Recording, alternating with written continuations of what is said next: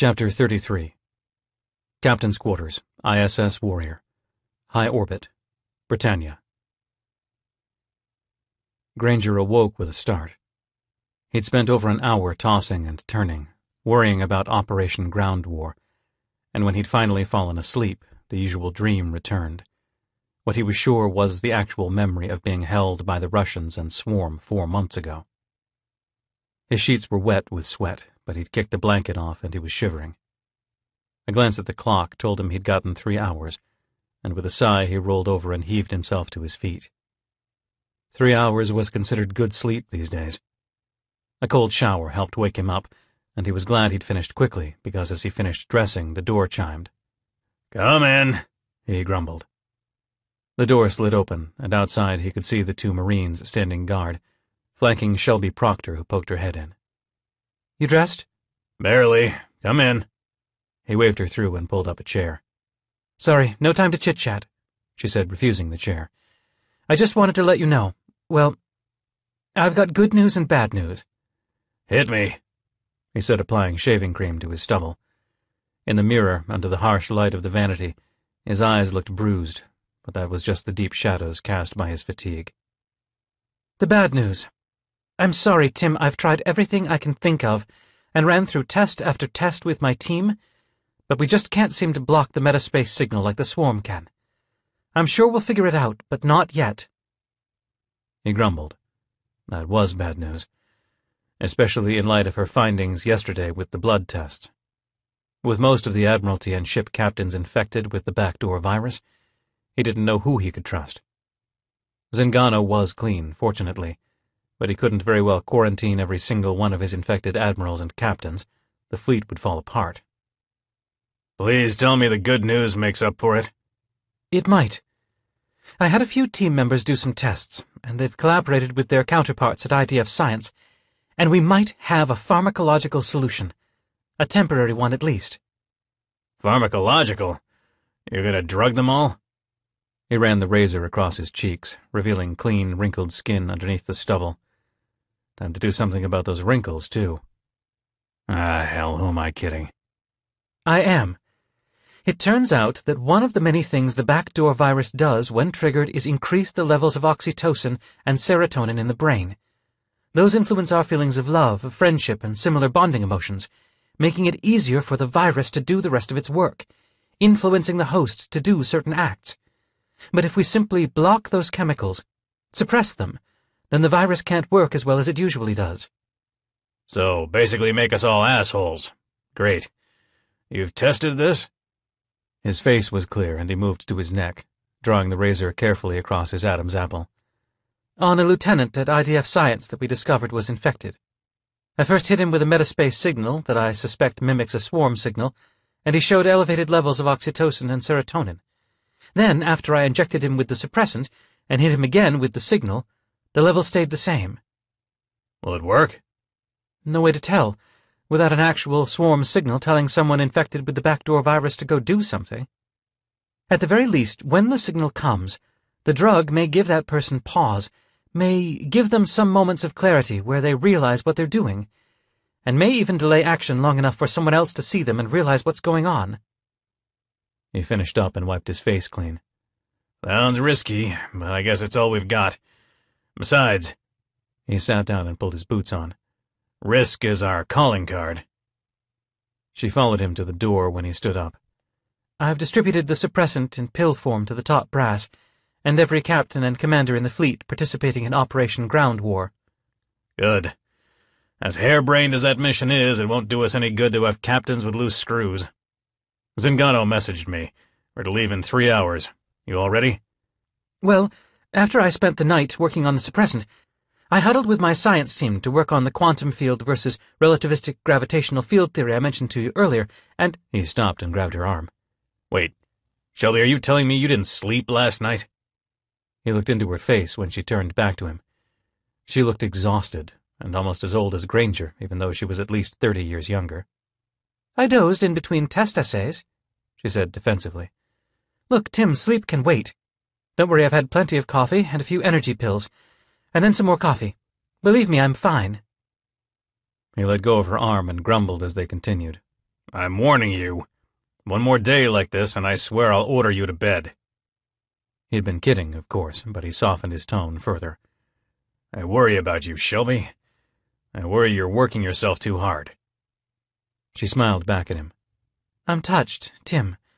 Really, I am. Now, go show the same concern to the rest of the crew. They need it. Before they walked on to the bridge, he gave a lazy salute to her. Yes, ma'am. He gave a lazy salute to her. Yes, ma'am. Chapter 34. Bridge, ISS Warrior. Interstellar space, 2.4 light-years from Sirius. Hold the next Q-jump, said Granger. Distance? 0.1 light-years, sir, said Ensign Prince.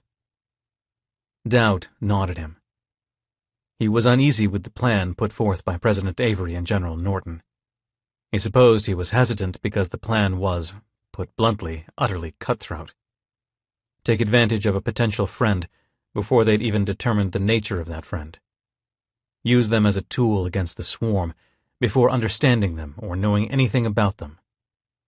And yet, Avery's logic was sound in a brutal sort of way. The human race was on the brink, and when it came to the basic survival of the race, something to ensure that humans would always be found somewhere in the universe, they could stop at nothing.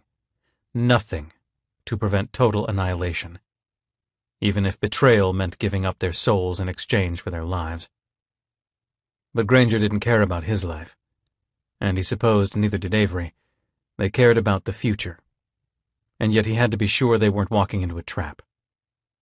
After the final Q-jump, take us most of the way in, but stop 10 million kilometers short. We need to see what's going on before we jump all the way in. Aye, aye, sir. Moments later, the star field on the view screen shifted again. Full scan, Mr. Diamond. Optical, EM bands. Ensign Diamond nodded. At 10 million kilometers, the light is about 30 seconds old, sir. Understood, Ensign. The sensor crew performed the scans. Picking up the super dreadnought, sir. Right at the rendezvous point. Is it alone? Yes, sir. Granger stroked his chin, finally smooth after that much-needed shave. His body was protesting the ungodly schedule, but there would always be time to sleep on the beach when this was all over.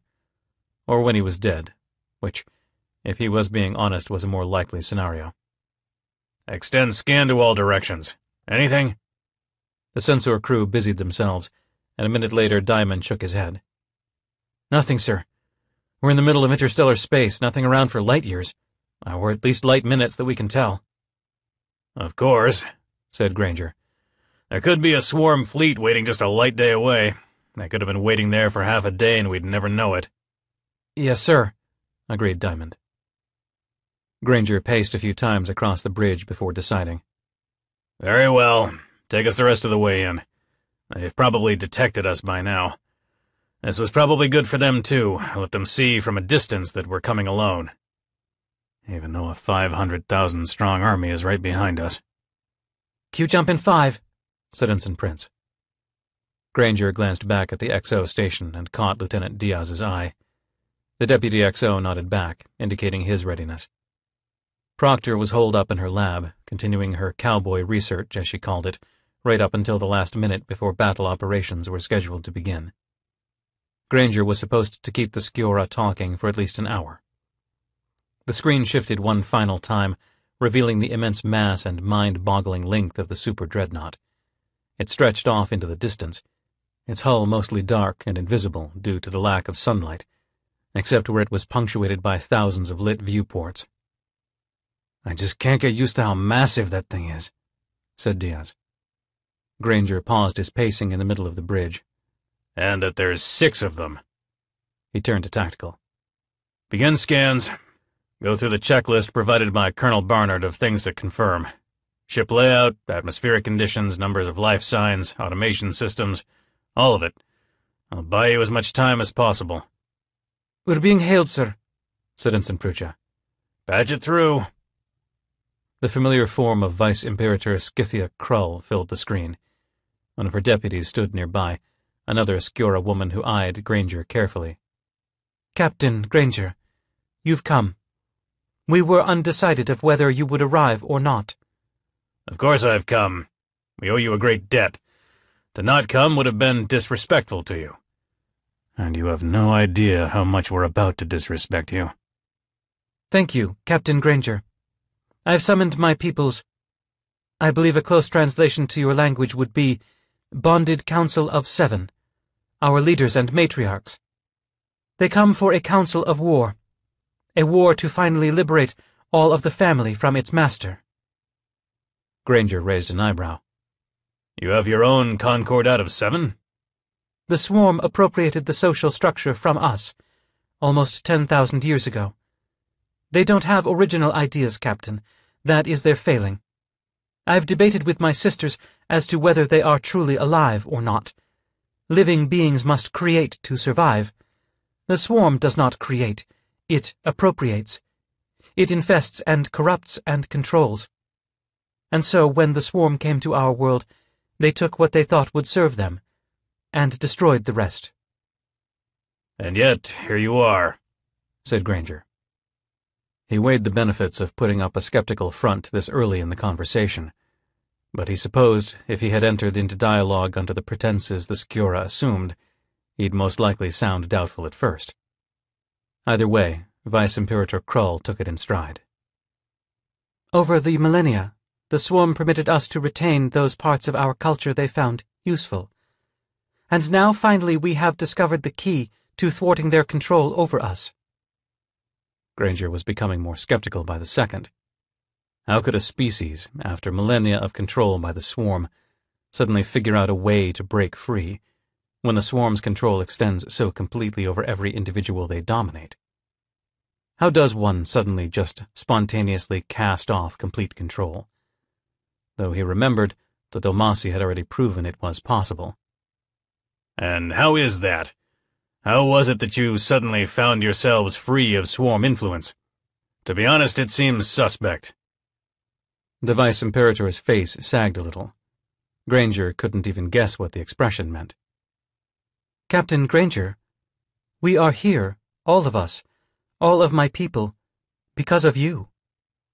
What you see here, this ship, and 5 others like it, contain all that remains of the once proud race of the Skjora. And we are here, and free, because of you. And we are here, and free, because of you. Chapter 35. Russian Singularity Production Facility. High Orbit. Penumbra 3. Welcome to Penumbra Station, Aemon, said Ambassador Volodin at the exit of the docking hatch. The crew had been instructed to remain with the ship. Only Isaacson's Secret Service escort was allowed to accompany him, though Isaacson had half a mind to dismiss them too, given their inability to protect him during the bombing attempt on his life 2 months ago, and the fighter attack immediately after. The swarm had penetrated deep into the bureaucracy. He couldn't even trust his security folks. Yuri, this is incredible.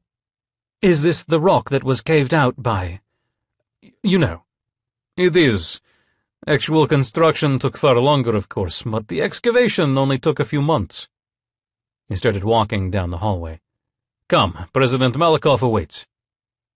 Volodin took them deep into the complex, passing first by a series of bays holding equipment, large containers, and storage boxes which merged gradually into a section of the station devoted to experimental work, with gleaming high-tech labs, high-energy power sources and gas chambers, and then through what appeared to be the administrative area.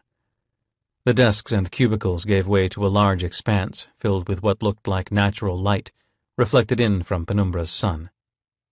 The space in the middle stretched up at least 15 levels, each floor bordered by a railing that wrapped around the free expanse in the middle. It wasn't crowded, but the occasional worker glanced their way, sometimes recognizing Isaacson with wide eyes, but no one stopped to say anything. Instead, Volodin led them to an elevator shaft near the central railing on their deck. Its walls were clear, and Isaacson felt a moment of vertigo as they shot up through the empty space. At the very top, at least 100 meters above the ground floor, They arrived at the executive offices. Lush carpeting covered parts of the floor of the atrium, and the fine surfaces of marble, granite, and crystal glittered everywhere.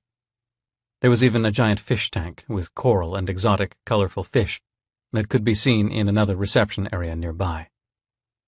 The walls were lined with giant pictures of President Malakoff in various manly situations. One showed him at the top of Everest, shirtless, no oxygen tank in sight, looking through binoculars at some unseen sight off in the distance. Another was of him doing what looked like a pull-up, dangling 2 kilometers from the famous Whittingham Suspension Bridge connecting 2 towers in Britannia's capital city. Frame after frame boasted of his physical and testosterone-filled exploits, occasionally softened by a random image of him caressing a poor, wrinkled grandmother's face, or of the president sitting on a tree trunk in a picturesque setting, with children on his lap and surrounding him, fawning over him playfully, yet worshipfully. They reminded Isaacson of the old, kitschy Christian paintings of Jesus, showing him in similar settings, all unbiblical but inspiring to the simple people that needed such unrefined and simple-minded inspiration in their lives. Oh, the poor masses, taken in by such tripe and propaganda. And yet Isaacson couldn't help but admire it. Crude, but brilliant, he thought. If I ever knock Avery off, I should keep something like this in mind. He automatically cringed, expecting the usual shock that accompanied the treasonous thoughts whenever they slipped through his guard, and sure enough his head felt like it contracted and twisted in pain. It only lasted a moment, but enough to make him sway and nearly lose his footing. Surely Avery couldn't monitor him from this far away, could she? And the reaction simply become automatic on his part? Eamon, are you all right? Isaacson waved him off. Fine, just dizzy from the ride up. A door opened nearby. Isaacson expected to see a security contingent come in and escort him to the Russian president. But instead, just a single man walked through, dressed in a simple business suit with an old-fashioned red power tie, clicking along the marble floor in sensible but fashionable black shoes at a confident pace, gazing straight ahead toward Isaacson, his hand extended for a greeting. President Malakoff. Extended for a greeting. President Malakoff. Chapter 36. Bridge, ISS Warrior. Interstellar space, 2.4 light-years from Sirius. Because of me. The words began to dawn on him, the gravity of their meaning finally weighing on him. Are you telling me that your ship is full of your entire society? Families? Children? This ship and the other 5 contain your entire civilization? That is correct, Captain. Which meant he, Granger, was guilty of a genocide. Or at least 1/7 of a genocide. And the ship I destroyed? Over in Dira? The Harmony held the once great house of the Trell, 5th family of the bonded council of 7. Vice Imperator Terry Trell, my 3rd cousin, was their matriarch. Granger stumbled to his seat. How many? Excuse me, Captain. How many of your people were on that ship? The Harmony? It doesn't matter, Captain Granger. All that matters is that we make plans— Granger waved a hand dismissively. It matters to me. How many? Vice Imperator Krull hesitated. Approximately 50 billion. The words pierced him to the core. He felt hollow and distant, like he was observing the situation from above his head. But how is that possible? Our scans of your vessel reveal only around 200,000 life readings. Does your ship carry similar numbers? As the Harmony? No, not by far. We only number 14 billion here in the House Krull on the Benevolence. The life readings you see are accurate, Granger, but most of us are mothers, and our children are already born, inside us, waiting for us to give them the exterior life. I still hold over 22,000 of my children within me. 22,000? breathed Granger incredulously. How is that possible? They are embryos, of course, and mostly composed of brain tissue, but even though they lack the rest of their bodies, each is a fully developed individual, a person. And they will all be born later? To the exterior life? Some will. Most won't. Most will live the interior life for their whole existence, and they are linked to me.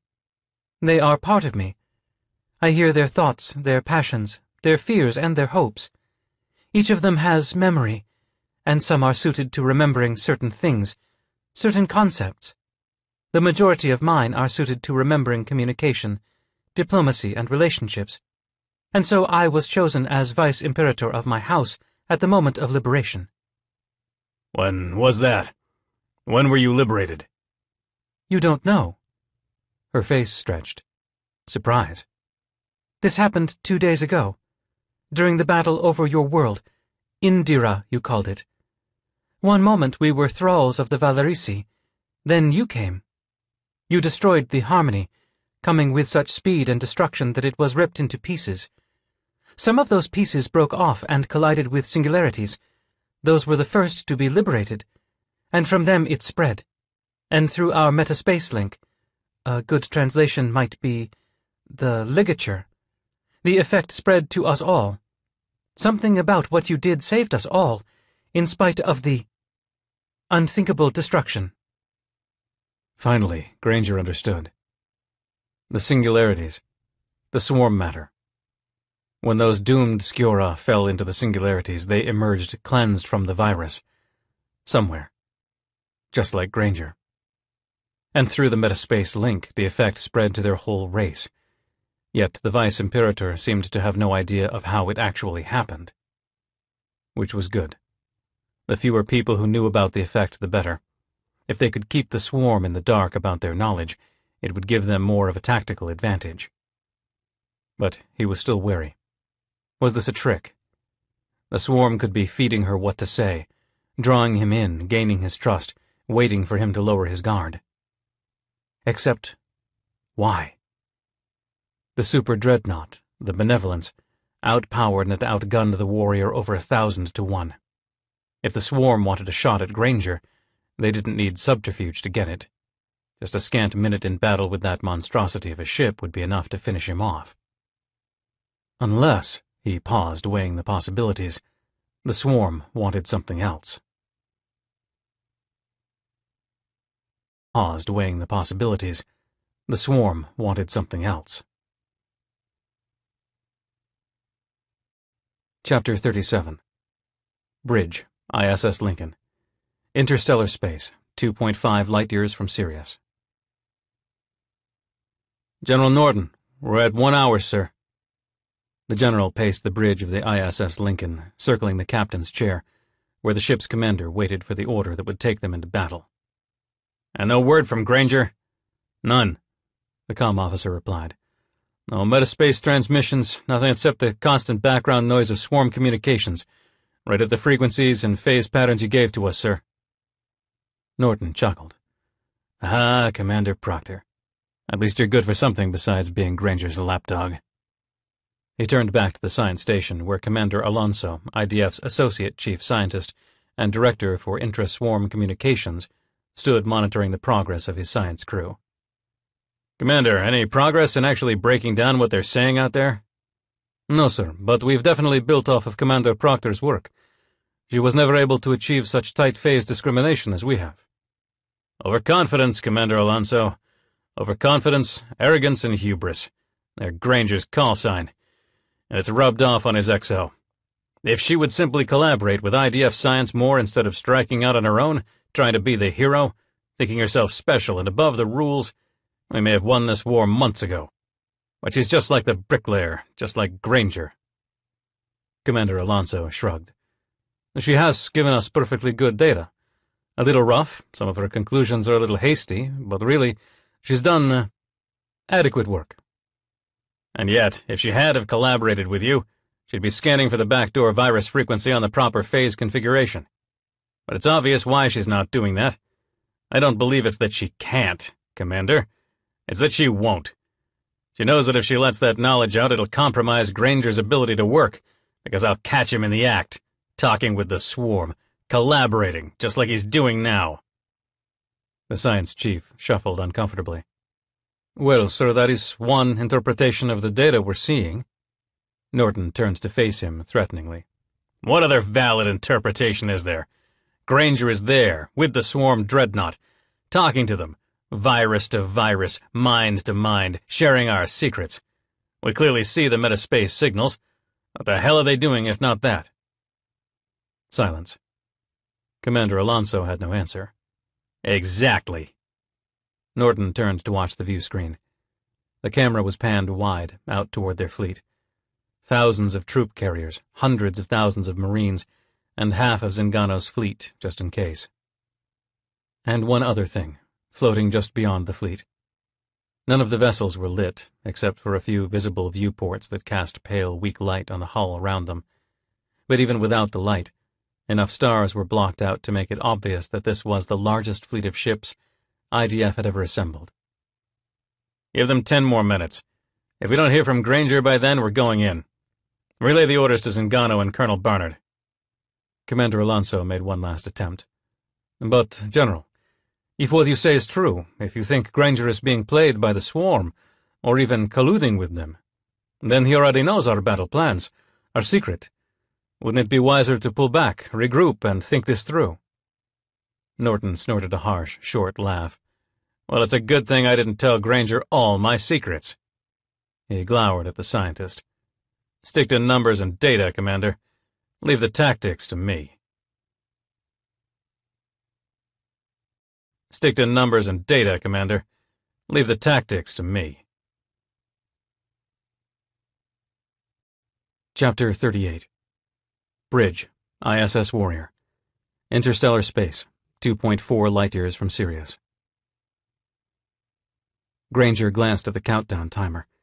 He'd promised General Norton and Admiral Zingano he'd keep the Sciorra talking for at least an hour.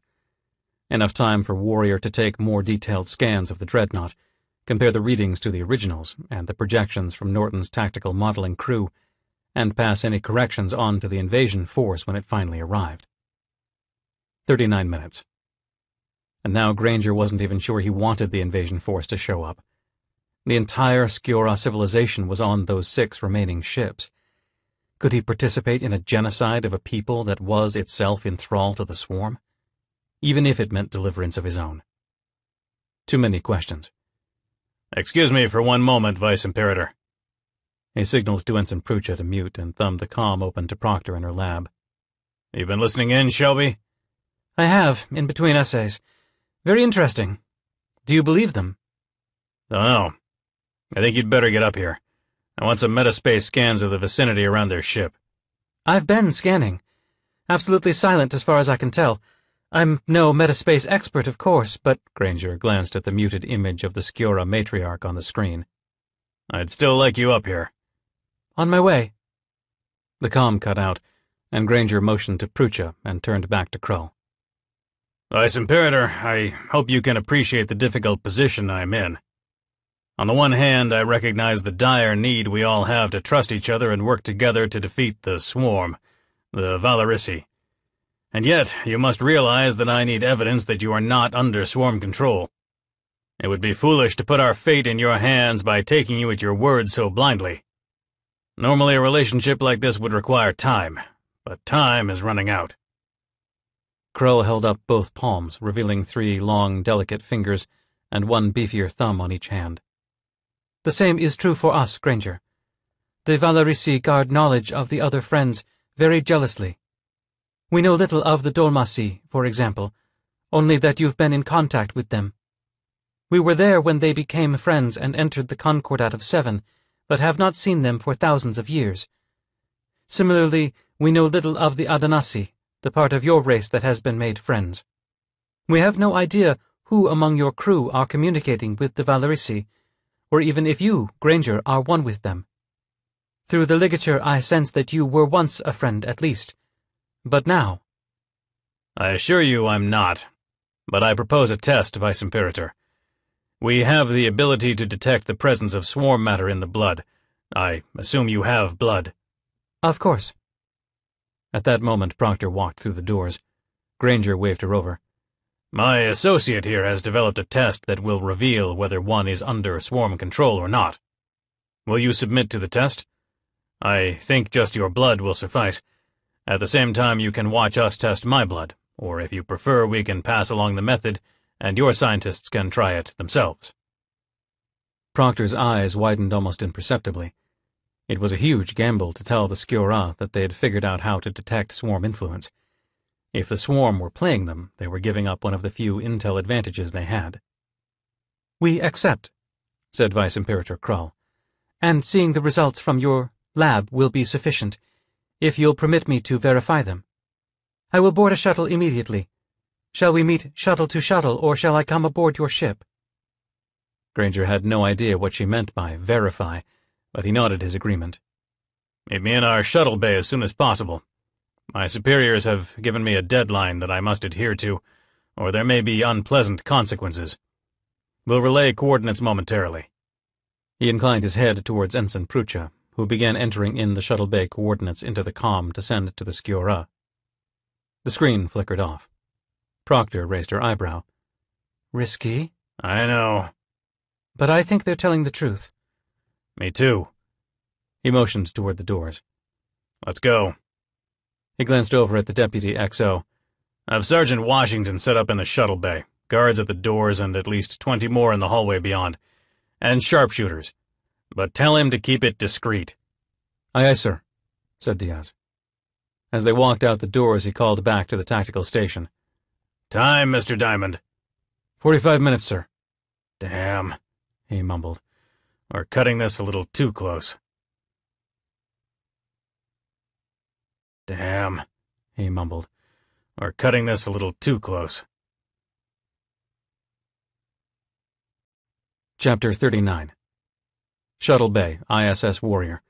Interstellar space, 2.4 light-years from Sirius. They raced to the shuttle bay, making a quick detour to Proctor's lab to pick up a few sample vials and a blood-draw meta-syringe. When they arrived, the Skjora shuttle was already passing through the force field holding the air in. Granger noticed 3 men, including Sergeant Washington, perched up on the second-level walkways spanning the perimeter of the room. No weapons were visible, but if they were doing their job, they could get set up for a shot within 2 seconds. The shuttle landed. It was almost like a miniature version of a swarm carrier. And as the ramp descended, Vice Imperator Krull didn't even wait for it to lock into place as she quickly descended. She was short, no more than 5 feet, but walked almost disconcertingly fast for such a small person. The view screen hadn't done her justice. Though lithe and thin, a powerful muscle structure flexed noticeably behind her taut, faintly blue-beige skin. He began to wonder if perhaps Vishkane Karsa was right. These people didn't sound like vicious warriors, and they didn't look it. But watching Krull's gait and the way she carried herself, he started to suspect that she could be deadly in a close-quarters fight. Granger. She outstretched her 2 hands out above her shoulders and to the side, palms toward the 2 walls. A greeting. He mirrored the motion back to her. She responded with an unexpected laugh. How interesting. Facial expressions, gestures, these all varied. But the laugh seemed to be universal. At least for humans, Dhalmasi and Skjora. You honor me by returning my greeting after what you suppose is our custom. But among us, the mail reaches forward, not to the side. My apologies, said Granger, bringing his arms forward toward her. No need to apologize. No need even to honor our customs. If I knew yours, I would participate. A simple handshake is customary, he said before pausing, thinking better of it. He remembered what happened the last time he'd shaken hands with an alien he'd just met. Vishkane Karsa had implanted the false memory of seeing the swarm homeworld, leading to near disaster. Her hands, still extended to the side, started to quiver. Realizing what she was doing, shaking her hands, he grunted a laugh as well. No, I mean we clasp each other's hands, but that can wait, until we know each other better. I understand. She lowered her arms. He waved Proctor forward. My second-in-command, Shelby Proctor. They nodded at each other. I and all my children greet you both, and thank you. "Your children," began Proctor. "You say they are alive, already individuals. Are they self-aware, conscious?" "Of course," Krull replied. "I know them all, individually. If they ever attain the exterior life, their knowledge and personalities will develop further as they grow. But they are intelligent. I wouldn't be a fraction of what I am now without them. Most of them will never see the light of the exterior life, but the interior life is a full and beautiful one." "You rely on them?" asked Proctor. "Yes. I store memories in them. I confer with them. They help me reason and make judgments and work out problems, even under Valerisi control. In a sense, being under their control was almost second nature, as it was just one more voice in my mind, albeit an all-powerful, overriding voice that I could not disobey. And now, for the first time in millennia, my thoughts are free of them, just me and my children in here now," she said, touching her head. "If you'll excuse the question, Vice Imperator, exactly how old are you?" "Measured in the time cycle of our home ships, 1007. 750 of your years. I am one of the oldest. My children are on every ship. Thousands of them. I have mated with tens of thousands." Granger and Proctor exchanged significant, uncomfortable glances, but it was fascinating. He had no idea that a species could be so vastly different from themselves, though he supposed it shouldn't come as a surprise, given the extreme biodiversity even on Earth. He wanted to interview her for hours, days. Her people and her culture were beginning to be beautiful to him. But time was running out. "Vice Imperator, if you'll permit Commander Proctor to extract a sample," he said, indicating the meta-syringe Proctor held. Krull held out a long arm, the muscles rippling subtly beneath the skin. No sagging, no wrinkles. Granger wondered just how old an individual Skjora could get, or how age manifested itself in one of their bodies. So many questions, so much to learn, and so little time. The sample vial filled quickly with blood, which, surprisingly to Granger, came out just as red as his. For some reason he was expecting it to be blue or green or some other alien color. Red, just like him. Even Skjora blood flowed red. Proctor nodded. "All done. I can get this analyzed in minutes." She pulled out a datapad, brought up a display, and handed it to Krull. "Here are the results of Granger's tests. I'm sure the two of you can discuss them further, now if you'll both excuse me." She raced out of the shuttle bay toward her lab. Granger turned back to Krull. "As you can see, the virus is still present in my blood, but it has been effectively deactivated. I can still use it to, how did you put it, use the ligature, but otherwise it has no sway over me." Krull examined the data displayed on the chart. She appeared to have a decent grasp of English, but he wondered how much of the written language she understood. "I see," she said. "You mentioned something about verification." "Yes. Through the ligature. I can do it mind to mind, but physical contact is more precise. All I need is your hand." He was worried about this. She wanted to do exactly what Karsa had done, get in his head, sift around. Could she alter memories, too? Could she control him? He hesitated. She seemed to sense his uneasiness. "You have nothing to fear. I cannot control you. I cannot even control my own children. Even the very youngest, at just 90 cycles, has such a ferocious will of his own that I cannot even say good morning to him without getting an ear full. So I'm sure an old man like you is in no danger of influence from me."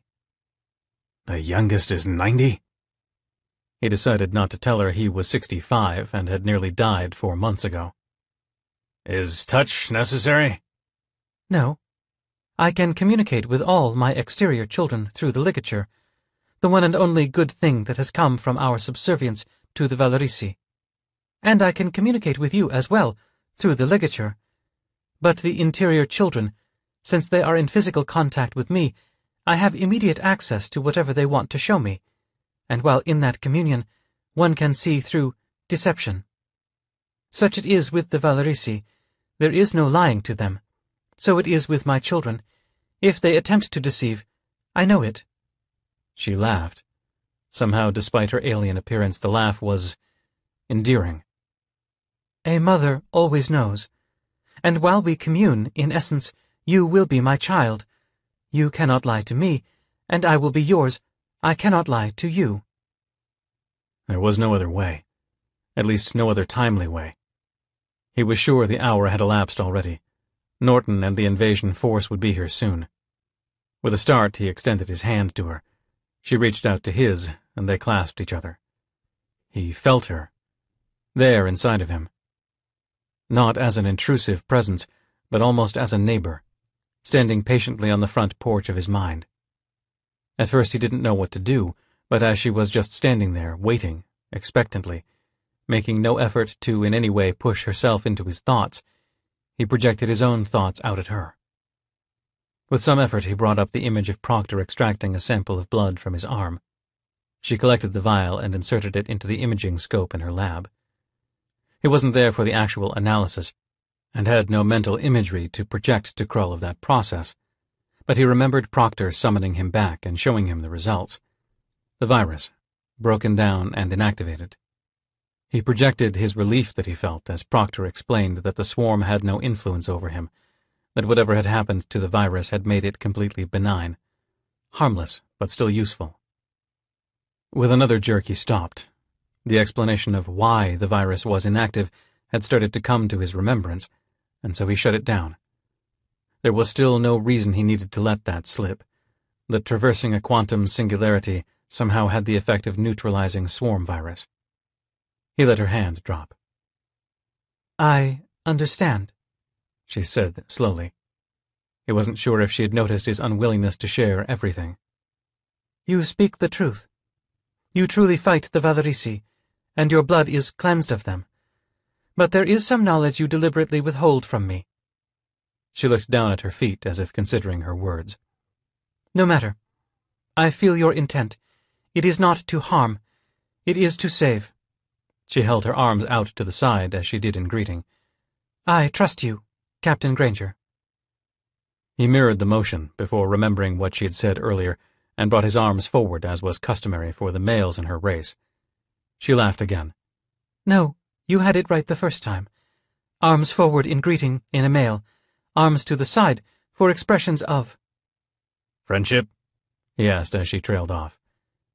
Family, she said. With the Valerisi we were friends, or at least their corrupted version of that. But with you are family. She paused and closed her eyes momentarily. I have communicated this to the other matriarchs and vice-imperators of the Bonded Council of Seven. It is agreed. We will wage war alongside you, for freedom and for family. Granger smiled. It was time to send a metaspace signal out to the fleet, with much better news than he'd hoped. Proctor's voice cut through the silence in the shuttle bay. Captain, just finished the analysis. She's clean. Has a similar inactive virus that you do. Slightly different, that's to be expected since the Skura biology is not the same as ours, but it's clearly inactive. Any idea why it's different? Probably a species difference. I mean, she is Skura and you're human. I'd expect difference in the way the swarm virus interacts with... Her voice cut out abruptly, replaced by Lieutenant Diaz's. Captain, the fleet has arrived with no warning, and they've started firing on the dreadnought. The fleet has arrived with no warning, and they've started firing on the dreadnought. Chapter 40. Executive Command Center, Russian Singularity Production Facility. High Orbit, Penumbra 3.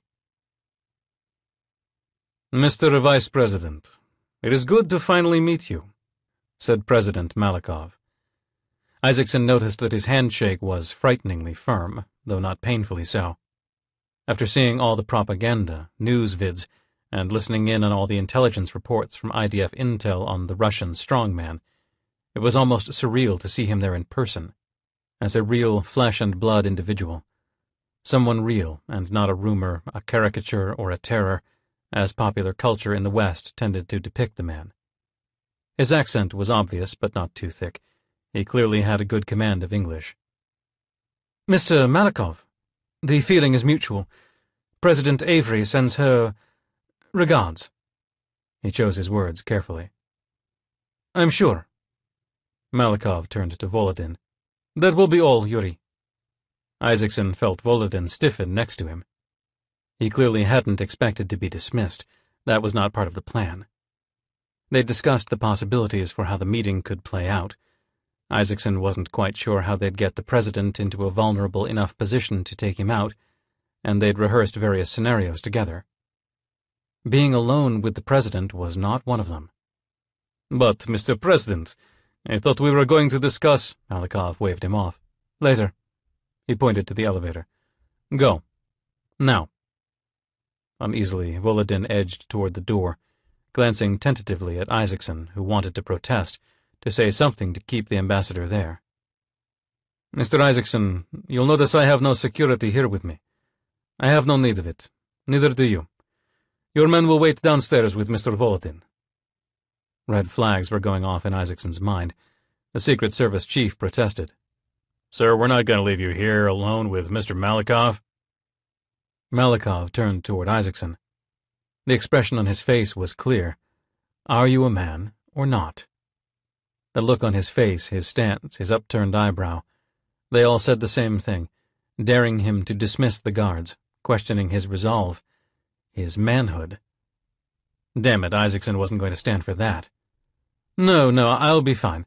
I'm perfectly safe here. Wait downstairs. But go! Shouted Isaacson, pointing toward the elevator door where Volodin waited.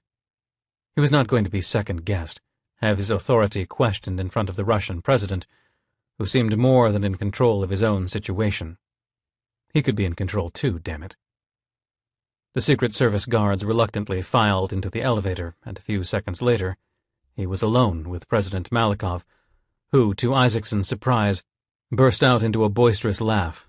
Ha! Did you see the looks on their faces? Sycophants, pretenders and attention-seekers, all of them, including good old Yuri. Come on, Mr. Isaacson, let's go discuss matters in my observatory.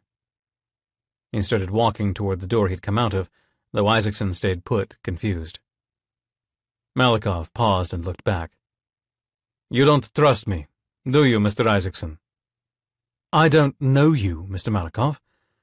Plus, we're at war. How can I possibly trust— Because, Eamon— Can I call you Eamon?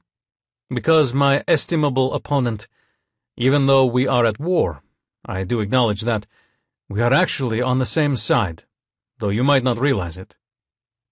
Oh? Isaacson raised an eyebrow and crossed his arms. How so? Malikov paced back to him and put an arm around his shoulders, guiding him toward the door.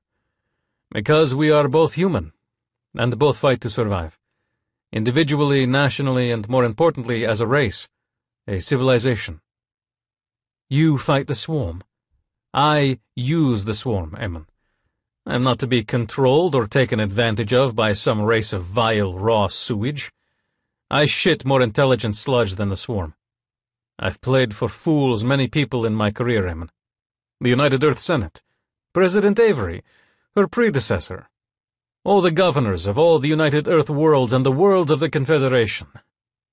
But the ones I've played the worst are the swarm. My finest accomplishment, the pinnacle of my career.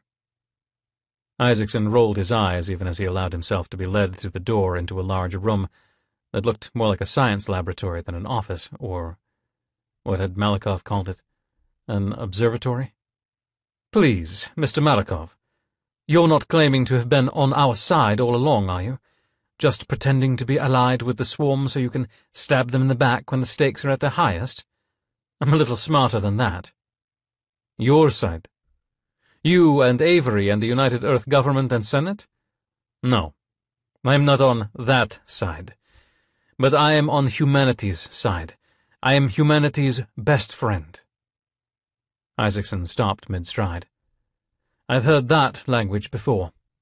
The swarm wants to make friends of us all. You're one of them, aren't you? You've been infected. I'm talking to the swarm right now. Malikov laughed. And laughed. Eamon, my man, I am one of the few people you've talked to in the last few days that is not infected by the swarm. Isaacson's jaw hung open. Yuri? Swarm, confirmed Malikov. My Secret Service detail. Swarm. though in their case they've been infected with the backdoor version. He pointed up to an electronic device on the ceiling and another one above the doorframe. Metaspace detection grid. No swarm communication happens anywhere on this station without my knowing about it. I read your security details' swarm control the moment they stepped on the station. Not day-to-day control, but should it be necessary, the back door can be potent, as you no doubt discovered with the incident at Wellington Station. The implications ran through Isaacson's mind as he connected the dots. So, the assassination attempt, in Moscow, with the car, obviously set up by your own men. Not consciously, of course, but it's true. And the incident with the 2 fighters over North America on your return trip the next day, also due to your men. Same with Avery's detail, though at least she had the sense to turn most of her security over to the military, and not all of the Secret Service is compromised, but enough. Believe me, the swarm wants nothing more than to decapitate both governments. Isaacson squinted suspiciously at the other man. How do you know all this? How can I believe you? The main reason is because it makes sense, and you trust your gut, said Malikov as he strode confidently over to a table with a large opaque enclosure resting on top. You're a politician, Eamon. A good one, and very bright. You have a good sense for these kinds of things, and you know I'm telling the truth. The enclosure had a few electronic controls on it, and Malikov pressed a few of the buttons, presenting his finger for an identity scan. But another reason is this. One half of the enclosure turned transparent, almost as clear as glass. Resting underneath it was a naked man. He looked to be awake, but his stare was constant and glassy, as if he were in a daze. Metal rods and electrodes stuck out of his head, and out of his half-open mouth trailed an oxygen tube.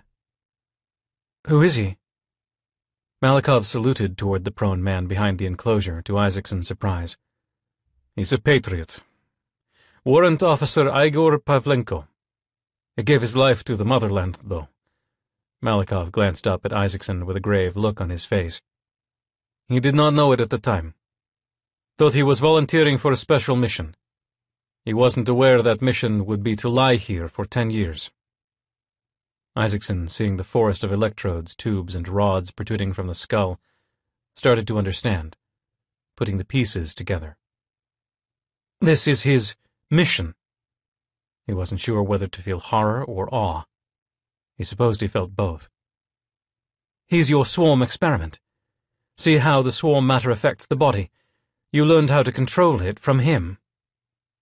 Malikov shook his head. No, not quite. By the time he volunteered for this mission, I already knew roughly how the swarm communicated and controlled. No. Warrant Officer Pavlenko's mission was not to be an experiment, but to be a back door into the swarm itself. He is fully infected, fully under swarm control, but I've had him heavily sedated and tied in electronically directly to his brainstem, the temporal lobe and the hippocampus. Through those areas, I not only have him immobilized and disabled, but I can decode what he hears through his swarm link, and how his brain interprets those signals. You're spying on the swarm. Why do they let you do this? Isaacson was completely befuddled. He knew that Malikov was either playing him, but why?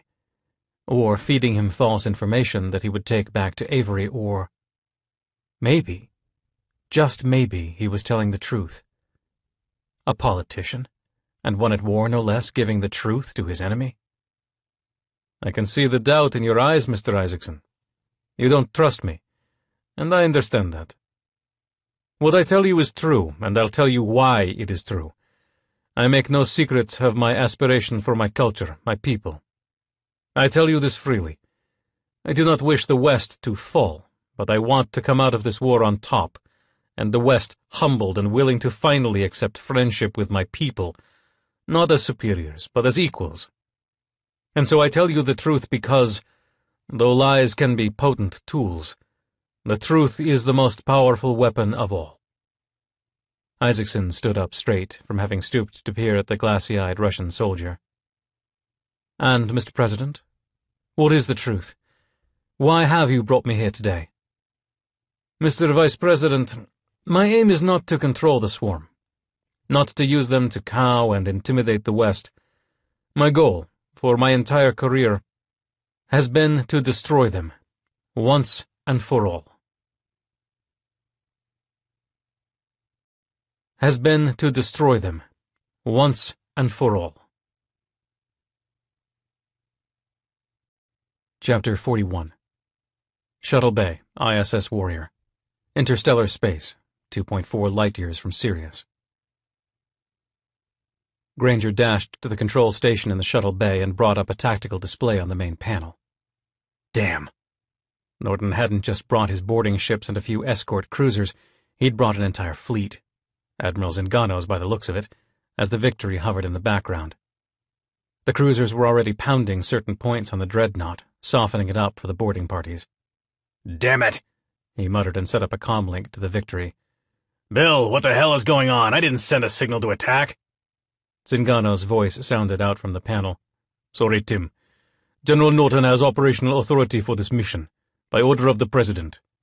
But Bill, the Skjora are the real deal. They're allies. I'm absolutely sure of it. A new voice blasted over the speaker, interrupting a response from Zingano. That's what they might want us to believe, Granger, and it might be what you want us to believe.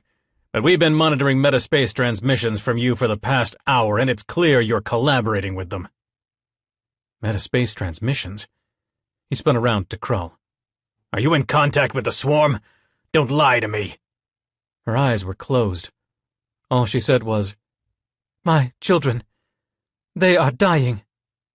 The deep blue eyes opened. We are betrayed. Are you prepared for the full force and fury and the combined might of the Skjora? There was a new menace to her voice. The 4 Marines by the door readied their assault rifles. Granger held out a hand to restrain them. Wait, not until she poses a threat. He regarded her. The depth and wisdom in her eyes was gone, replaced by a deadly fury. I can convince them to stop, but the metaspace communication, I need to know. Was it you? Are you still with the swarm? When she didn't immediately answer, he strode over to her and reached out to grasp her hand. Tell me, he said, gripping her hand tightly until his own skin turned white. He gasped. A rush, a flood of emotions washed over him. He felt the pain at 1 billion deaths. Thousands more were dying by the second, and he felt every one of them. The image, the thought, the impression floated up before his eyes, though he saw nothing, but he knew it all the same. She was telling the truth. It was undeniable. He knew Swarm. He knew what they felt like, their heartless, almost mechanical will to dominate, and this was not it. He jerked his hand away, and even after physical contact was broken, he could still feel the terror of billions. They're dying. The rage in her eyes smoldered. I know. Because I trusted you. He dashed back to the terminal and reestablished the link to Zingano. Bill, I'm telling you, this is madness. These people are our allies. They can help us win this goddamned war. Hold your fire. Zingano's heavy sigh greeted him. Tim, listen. We knew this was a possibility. But Avery decided that regardless we would take their ship and point it straight at the heart of the swarm fleet. But we don't even know where that heart is. Damn it, Bill. Can't you see that she's wrong on this one? Norton's voice interrupted again. You're too late, Granger. Save it. The swarm just showed up in force. Now let's get this show on the road. Direct the Warrior to run interference against the swarm fleet for our boarding ships. We've got one shot at this, Granger. Don't blow it. And if you disobey orders, I've given Lieutenant Diaz authority to put a bullet in your head and command the Warrior himself. Granger glanced at the tactical display and saw a fleet of swarm carriers converging on their position. At least 50. Shit, they knew we were here. He turned to the Marines. Restrain her, he said reluctantly. The 4 men bounded forward. Another group of Marines burst out of the service room door nearby. As the first dove for Krull, she somehow caught him in midair, and despite being half his size, flung him around into the second group of Marines. 3 more men tackled her. With a yell, she elbowed one in the face, knocking him cold. Another she kicked with a free foot, sending him flying up into the faces of 2 more Marines. Her strength was incredible. Carsa wasn't exaggerating. In a way, she looked and sounded like a mother bear, cornered with her cubs, as she bellowed and shouted, struggling against the crowd of soldiers attempting to take her down. 2 more went down, unconscious. A third flew across the room into a wall, blood trickling from his nose. Finally, they managed to get her arms behind her back and manacled together, using not 1 but 2 sets of heavy composite steel handcuffs. Another pair clamped around her ankles. One last Marine went down as she snapped her spine backward and whipped the back of her head into the chest of the man, tossing him back 5 meters, clutching his chest. "Keep her there in the service room," he said, pointing to the open door to the small room off the shuttle bay. 20 men are to guard her until I say otherwise. The soldiers saluted, and, satisfied she wouldn't escape, he rushed to the bridge. Proctor was in his chair, directing the initial maneuvers. The battle was just spinning up. Zingano and his fleet had already taken out a few carriers, under the cover of the dreadnought, which was firing at swarm targets seemingly at random. It seems their main attention was drawn inwards, as hundreds of marine transports had already docked. In short, it was one giant mess. But Granger was in the middle of it, and he had a duty to perform. Save the fleet, save the dreadnought, save humanity's chances against the swarm, and somehow not participate in a genocide. The swarm, and somehow not participate in a genocide. Chapter 42. X-25 Fighter Cockpit, Interstellar Space, 2.5 light-years from Sirius. Vols looped around a small group of swarm fighters, firing at the ones he could manage to line up in his sights, and leaving the stragglers to Pew-Pew and Fodder, who were backing him up. At the center of the cloud, flying slowly enough to encourage the cloud of bogies to track her, but fast enough to just barely avoid getting hit by the overwhelming fire, Space Champ zipped around like lightning, distracting the enemy while Vols and the 2 brothers took out her pursuers. "Next time you're the bait, Ballsy," she yelled through the headset. When the last of the fighters disappeared in a puff of debris and goo, she shot forward and leapt into the next horde of oncoming swarm ships. "Hey, Ballsy," Fodder's voice blared in his ear. "Ain't a word on what we get to dump our bricks? Getting tricky to maneuver with all this mass." He veered left to avoid a formation of bogies that was flying to intercept them and looped around to take them out, but they scattered before he could squeeze off a shot. "There haven't been any singularities yet, so we hang on to them for now. Don't worry, you'll get your chance, Mr. Asterisk 1 big unit." A quick glance out the window as he completed the loop gave him the layout of the battle. The IDF fleet had broken up into 2 attack groups, each taking on about 25 swarm carriers on opposite sides of the dreadnought. The Sciorra ship occasionally fired at the nearest swarm ships, but for the most part seemed occupied with the thousands of IDF boarding vessels latched onto its 100-kilometer-long hull. The invasion force led by Colonel Barnard would be slogging through, deck by deck. Though strangely enough, the entire front section of the ship, at least 5 kilometers, was clear of IDF troop carriers. The nose of his fighter ended up pointed toward the Warrior. It was taking a pounding from 3 swarm carriers that had flanked it, skewering it with beam after deadly beam of antimatter ions. "Come on, team. Let's go take out some of those turrets, or else we won't have a deck to land on when we get back." They zipped toward the nearest carrier, and once again, Ballsy held his breath as Fodder and Pew-Pew seemed to disappear into a cloud of swarm fighters guarding one of the turrets. Every single time they did this, he knew their luck would run out. There was no possible way they could keep coming out of these suicide runs alive. But once again they both emerged from the other side, taking out the turret with a few well-aimed torpedoes. Pew-Pew laughed over the comm. "That was a close one, bro. Hey, Ballsy and Space Champ, you gonna let that one stand? Bet you can't do better." He heard Space Champ mutter something under her breath, something about best goddamn pilot ever, and he remembered her pep talk to him in sickbay. She was right. He needed to stop pining, get in the here and now and blast as many swarm fighters to hell as he could. "Suck it, Pew-Pew. Watch this. Space Champ, let's go. Turret at 16 Mark III. Fodder snorted over the comm. "We got your back, but remember, don't fly like my brother." "And remember," came Pew-Pew's customary answer, "don't fly like my brother." Ballsy smiled. This was their element. He and his untouchable crew, they could handle this. He started forward, almost with tunnel vision, even as he concentrated on all the bogies flitting around in his peripherals. With Space Champ right in front of him, softening them up, he danced around her, trusting Pew Pew and Fodder to pick off any strays coming in from the rear. One long, eternal minute later, he emerged from the other side, locked a torpedo on the turret, and fist-pumped the air as he watched it explode. "Fodder, where are you, man?" Silence. "He'll turn up, he always does," said Pew Pew. "Trust me, we had to keep a cowbell around his neck when we were kids. You never knew when he was going to sneak up on you." In the distance, the Warrior, in spite of the massive destruction erupting out from its hull in dozens of places, was accelerating towards the nearest carrier, pelting it with thousands of magrail slugs. Vols pushed on the accelerator. "Come on, let's go easier passing. Last one there is a—" He glanced at his scope and did a double-take. A fighter was flying up and down the length of the carrier targeted by the Warrior, taking advantage of the lack of swarm bogies due to the hailstorm of magrail slugs. "Fodder? Are you already there?" The other man laughed. "Lost an engine.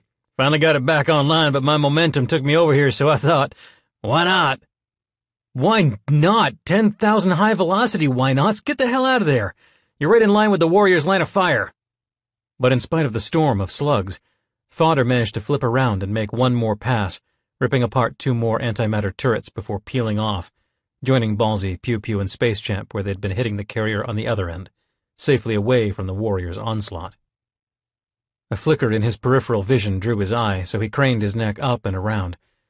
A ship, a large ship, had just Q-jumped in, and it was aimed straight at the forward section of the dreadnought on a collision course. He squinted to try and see the nameplate on the hull, but in his gut he knew exactly what it was. "Oh, you've got to be kidding me." Was. "Oh, you've got to be kidding me." Chapter 43. Bridge, ISS Warrior. Interstellar space, 2.4 light-years from Sirius. "Captain, 3 carriers coming in hot pursuit," yelled Lieutenant Diaz. "Maintain fire on target," said Granger, monitoring the progress of their assault on the swarm carrier they were pummeling in tandem with the ISS Tripoli. "Show the incoming carriers our belly. It's already damaged beyond repair, may as well use it as a shield." The Warrior twisted, keeping its forward magrail turrets focused on the bleeding carrier, exposing its underside toward the incoming ships, which opened up a full-spread antimatter beam barrage. The walls and deck trembled all around them. Granger gripped the armrests, planting his feet firmly on the deck, willing his ship to hold together. He lost the Constitution. He wasn't going to lose the Warrior, not if he could help it. "Reading widespread power failures in the target. All antimatter turrets are quiet," said Ensign Diamond. "Flip us around, but maintain course. Target the carrier on the left and swing us around the husk of the carrier we just walloped. Use it as cover. Relay to Tripoli to loop around from the other side and come out firing. We'll cover them." "Aye, aye, sir," came several voices as the bridge crew relayed his orders. The battle was a mixed bag so far. Not a complete disaster yet, as they had managed to take out a dozen carriers, at a loss of only 15 of their own, IDF's and Granger's best record yet. But the dreadnought was under heavy assault by the legion of troop transports under the command of General Norton and Colonel Barnard. Thousands had already docked, presumably including Colonel Barnard himself, and the hundreds of thousands of Marines were doubtlessly locked in deck-by-deck, bloody melee combat with the Sciorra. Pointless violence, needless blood. And the Sciorra's was as red as any of theirs. But Granger had no time to focus on that. Norton was uncompromising and rigid in his mission of taking over the dreadnought at all costs, and Zingano's fleet needed all the help it could get against the surprise appearance of the swarm force.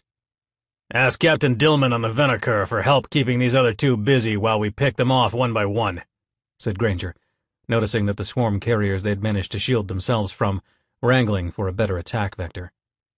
He nodded in approval as, moments later, the Venaker moved up from a deadly flanking angle, making the other 2 carriers stop in their tracks. "Target is neutralized. All turrets quiet, but heavy damage on the Venaker," said Diamond. "Good man, Dillman," he murmured. "Move on to the next." Granger took a moment to survey the wider battle taking place. Admiral Zingano on the Victory was right in the thick of things, rallying a strike force of 20 of his new heavy cruisers, relying on their ultra-thick hull plating to provide cover from the swarm carriers as the Victory shot them full of tens of thousands of magrail slugs. One of the IDF fleet's attack wings was in bad shape.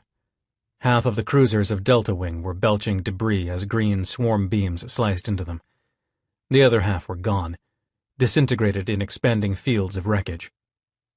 He saw General Norton's ship, the ISS Lincoln, far in the background beyond them, acting as a command center for the ground army now moving through the decks of the dreadnought.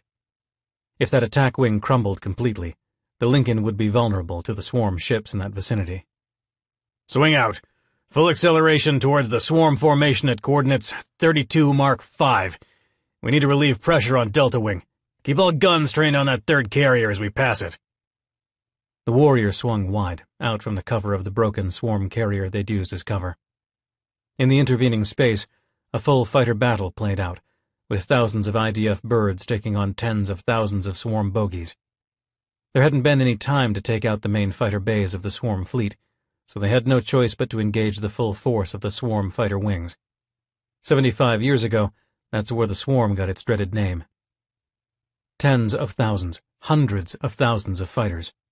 Overwhelming and incontestable numbers. The IDF fighters were holding their own, but it was a bloodbath.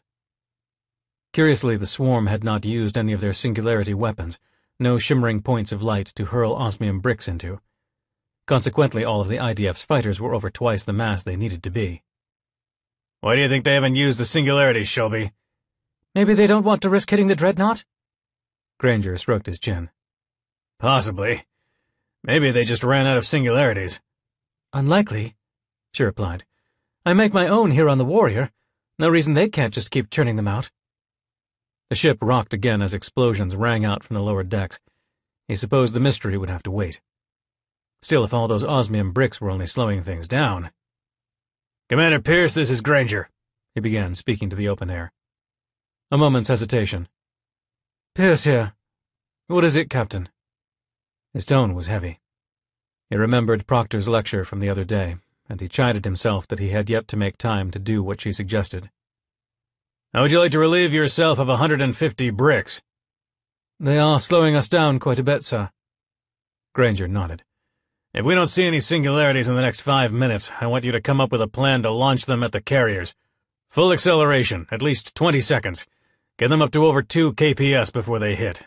That should punch a few big holes through the bastards. I'll see what I can do, Captain. And Tyler, Granger added. We may need a few Omega runs before this is all over. He thought maybe the CAG could use a warning. The last few times seemed to have affected him quite a bit more than they should have. But losing his family at York, that should have strengthened the man's resolve.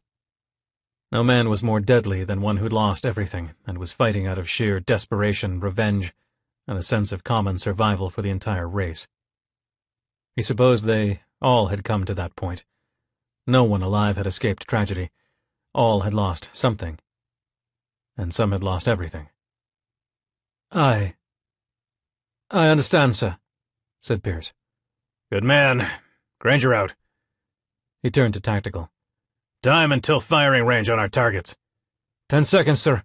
But that third swarm carrier still has operational antimatter turrets, said Diaz.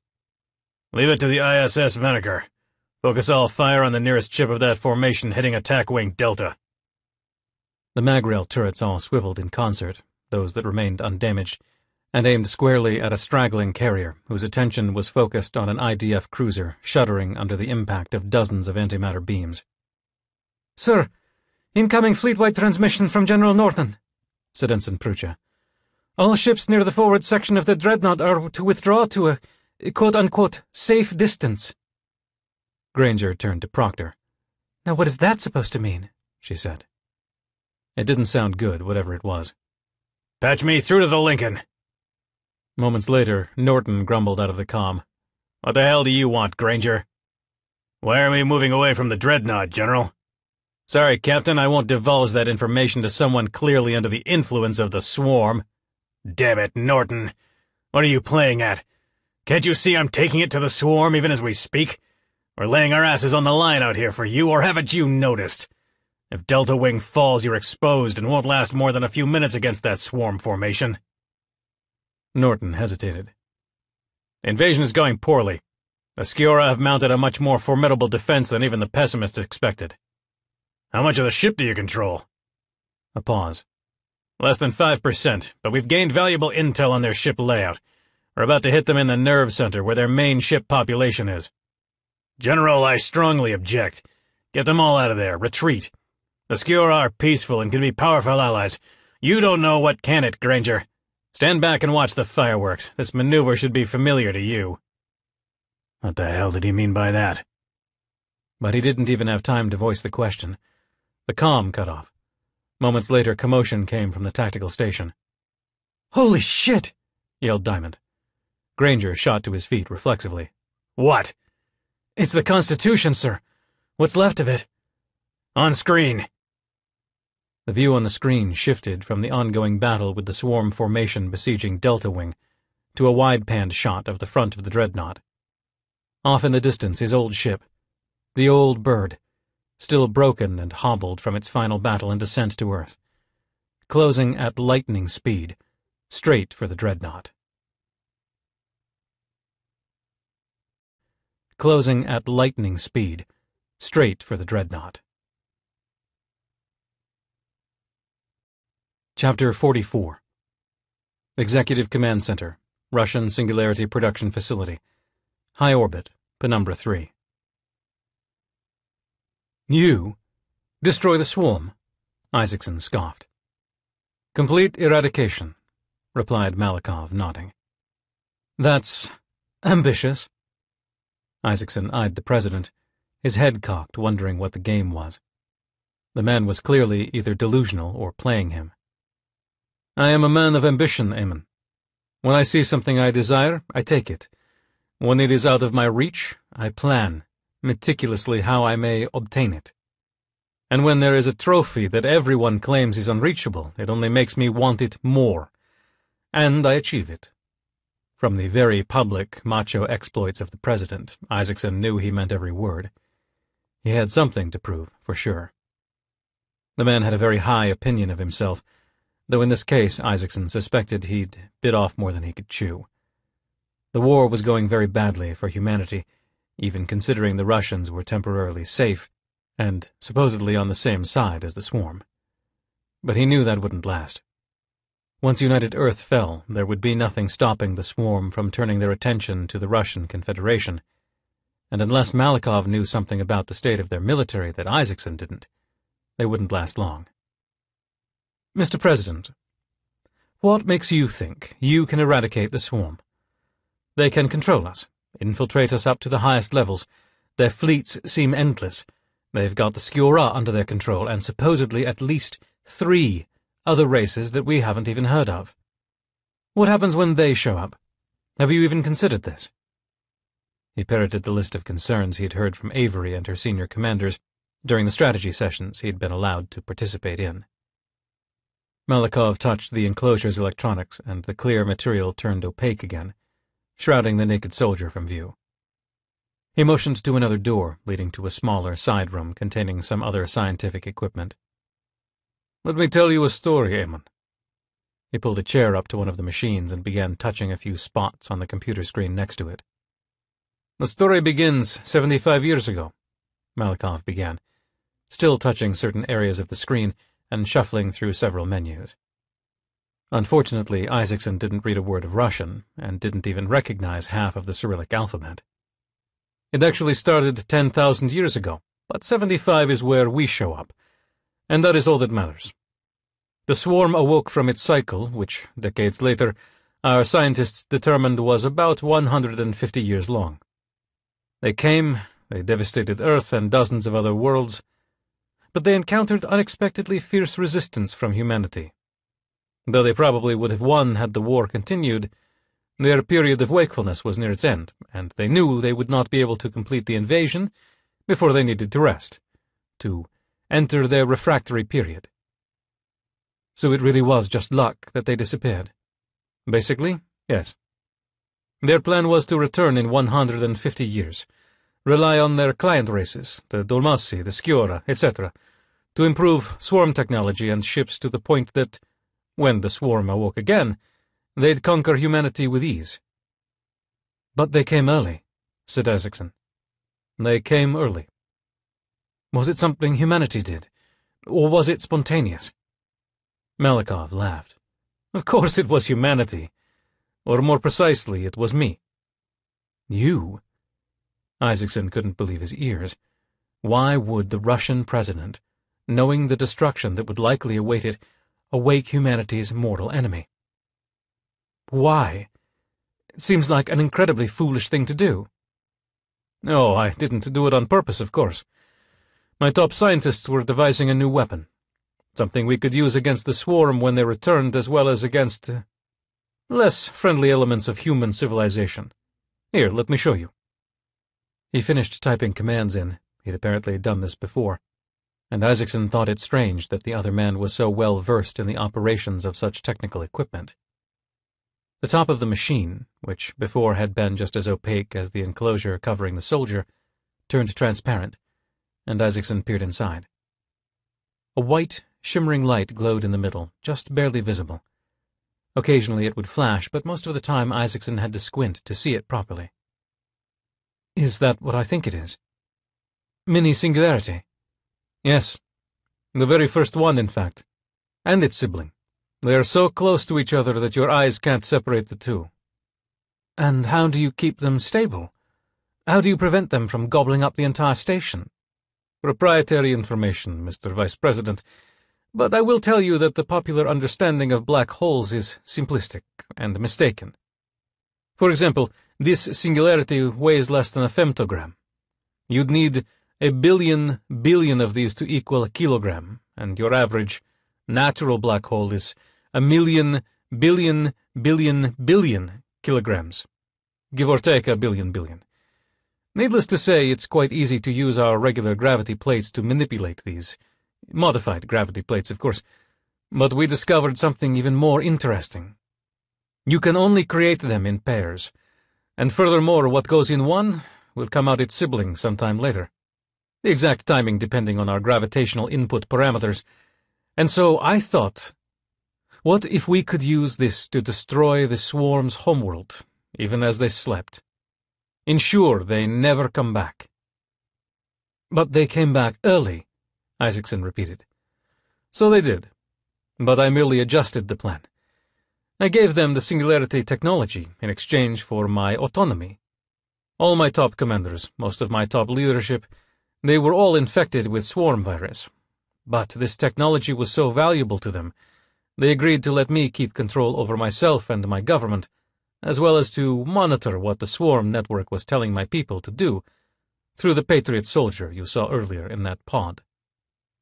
But why give them the technology they could use to destroy humanity? Because, Mr. Vice President, I figured I could hit two birds with one stone, two enemies with the same arrow. Your United Earth Senate and the previous administration was so perversely anti-Russian that it became clear to me, if I wasn't going to stick up for my people, no one was. The only answer was for the West to be humbled, and what better way to do that than to have the swarm do it for me? I'm never one to do my own dirty work, Mr. Vice President. I don't do my own laundry. I don't scrub my own toilets. I'm certainly not going to fight my own wars. Why do that when I can get my enemies to destroy each other for me? Isaacson stroked his chin, regarding the shimmering light in the vacuum chamber. The occasional flashes must have been when the occasional stray air molecule got too close to the minuscule event horizon and vaporized. Or at least that's what he reasoned. He supposed an actual scientist would say something similar, but with larger words.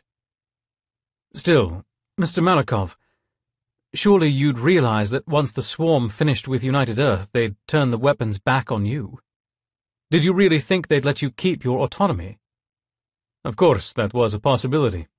But you see, Mr. Isaacson, that would require them to still be alive at the end of the war with United Earth. Something that won't happen.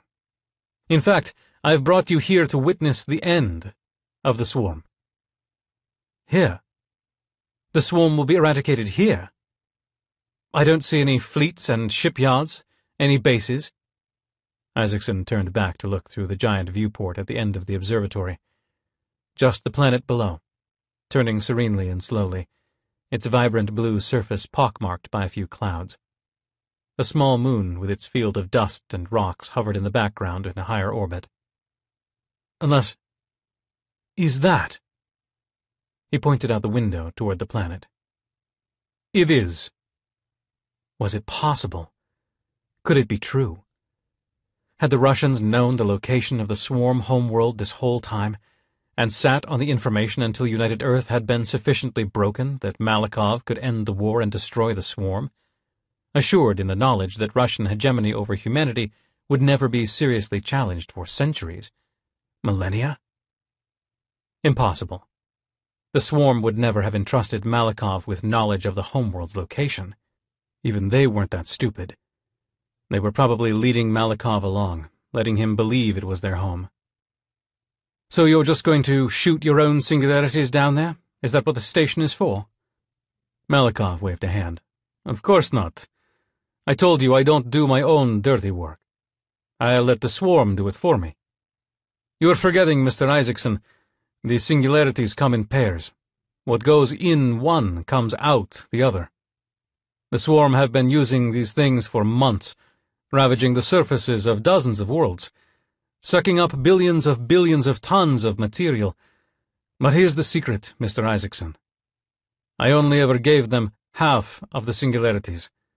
The other half, all the siblings, I kept here. Or rather, there, he said, pointing out the viewport, toward the moon. Isaacson stood up and walked toward the glass, following Malikov's finger, and then he finally noticed something odd. It wasn't a moon. Drifting distantly in its orbit, hundreds of thousands of kilometers away, it was much closer than he'd realized. Now that he focused on it, he could see it was enormous. It seemed to have its own hazy atmosphere, though Isaacson supposed that was just dust and debris colliding with each other, grinding down to ever smaller particles, clinging tentatively to the ball of rocks through their weak gravitational pull. But that wasn't all. It was growing. Right before Isaacson's eyes he saw a flash, and another giant ball of material appeared a few kilometers away, tumbling and swirling as it fell down into the maelstrom of rock and debris. Have you ever wondered what a small moon striking the surface of a planet looks like? That's how they say the Earth's moon was created. A large planetoid struck Earth with such terrifying force that enough material was sloughed off to form a satellite, leaving a molten, hellish planet behind. Of course, this moon isn't quite as big, but it should do the trick. Haven't the swarm seen this? Surely they'll try to stop it. That's the thing with singularities, Eamon. I've timed them, all to arrive here, at this moment, no matter their place or time of origin. The debris moon has only been forming for the last few hours and is nearly complete. And has the swarm noticed it? Will they do something about it? What can they do? By the end of the day, that debris moon's orbit will decay, and the whole thing will slam into Penumbra 3, eradicating every living thing within 100 kilometers of the surface. Isaacson stared at the ever-growing cluster of rocks and debris in awe. He could only imagine the utter destruction such a large mass would trigger when it collided with the planet below. The atmosphere would ignite. The upper crust would liquefy into an ocean of lava. Nothing could possibly survive. He really was going to eradicate the swarm. He really was going to eradicate the swarm. Chapter 45. Bridge, ISS Warrior. Interstellar space, 2.4 light-years from Sirius. There was nothing he could do but watch, helplessly. Impact would be in seconds. No time to call Norton, to plead with him. No time to move the Warrior to intercept. No time. The explosion was tremendous, spectacular, blinding. And just like that, the old bird, which he had thought was being repaired and retrofitted back on Earth, was gone. Again. The dreadnought was belching flame, molten metal, debris, wreckage, twisted metal and solid, glowing chunks of hull. Even though the massive ship was nearly 100 kilometers long, it began to list and rotate as it absorbed the momentum of the Constitution, which had come in with terrifying velocity. And he felt someone screaming in the back of his mind, someone nearby. It was Krull, he knew. She was feeling the death throes of her people, not just the tens of thousands aboard the dreadnought living their exterior lives, but the billions of Skiora still living their interior lives inside their mothers. Genocide. "Get me, Norton, back," he said almost in a whisper. "You're on, Captain," replied Prucha. "Norton, you bastard! What have you done?" "What have I done, Granger? I'm winning." "You've killed billions of innocent Skiora lives." "Innocent Skiora lives? You're delusional, Tim. They've got you. They're in your head. Think about it. Why have the Skiora only barely fired on the swarm? They haven't destroyed a single carrier, and the reason why is obvious. They've been playing you." There was crosstalk on the other end of the comm, and then Norton continued. "There, see? Now the dreadnought is firing on us. How do you explain that, Granger?" Granger glanced at the tactical display. It was true. Several antimatter beams shot out from the dreadnought toward Delta Wing. "It's clearly self-defense. We were the aggressors here, not the Skiora." "Bullshit, Granger. Treasonous bullshit. Now your orders are to continue—" The transmission cut out. On the display, several beams stretched out from the dreadnought towards the ISS Lincoln, though at such a large distance the beams were more diffuse. Still, the damage probably knocked out Norton's comlink for the time being. It was a disaster. The front 20 kilometers of the dreadnought were utterly devastated, with a Constitution-sized hole in it. The remains of his old beloved ship had blown out the back, in the form of dozens of chunks of molten tungsten. The Skiora, as evidenced by the still screaming presence of Krull in the back of his mind, were enraged. The swarm was pounding Delta Wing, and Zingano's efforts with Alpha Wing had started to go south. Pure, utter disaster. "We're going to lose the war," he muttered. He no longer cared who heard him. Proctor had come up behind him. "The Marines might still take the ship." Granger shook his head. "No, they won't. You didn't see Krull fight. It took half a platoon to restrain her, and she was unarmed. Our boys don't stand a chance, no matter how many of them the old bird took out." The warrior had been pounding the nearest swarm carrier with mag-rail slugs, and now that it was in the midst of the formation locking down Delta Wing, the IDF ships had a chance to regroup. Half of them went to the aid of the Lincoln. The other half formed a two-pronged trident line that Zingano favored in his engagements and re-engaged the swarm formation of carriers. "Tim," Proctor said. Her voice had changed. Whereas before she had sounded like she was trying to keep hope alive, this time she was resigned. "Look, Zingano and Alpha Wing." While the warrior had been busy assisting Delta Wing, the tide had turned for Alpha. Ship after ship exploded. The rest were flanked by 15 surviving swarm carriers who'd backed them up into the dreadnought, which was shooting out the occasional antimatter beam as well. Victory was getting hammered. Warrior bucked beneath them. Its underside was a wreck, with hull breaches reaching all the way up to engineering. Half its mag rails were gone. None of the laser turrets were operational. They'd never even had the chance to try out the new experimental antimatter torpedoes that IDF armaments had stocked them with on Avery's orders, as all the launch tubes were destroyed. They were on their last legs. Granger punched the comm. "Mr. Pierce, it's time for some fancy brickwork from our pilots. Are they ready?" Silence. "Mr. Pierce, please respond." The comm link was open, and he even thought he heard background noises, possibly heavy breathing, but there was no response. He glanced up at Proctor. "Now what?" "Get down there, Shelby."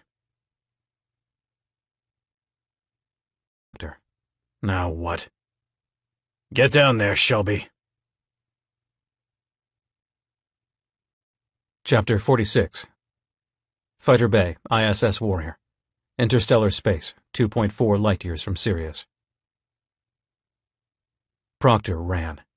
Even as the hallways shook, buckling under the sustained fire from the swarm carriers, she sprinted to the fighter bay. Leaping over fallen girders, strewn battle debris, and even 2 injured crew members, bloody from being tossed against bulkheads. Less than a minute later, she burst into the fighter bay. The deck chief looked up in surprise from haranguing a young tech who was refueling a fighter.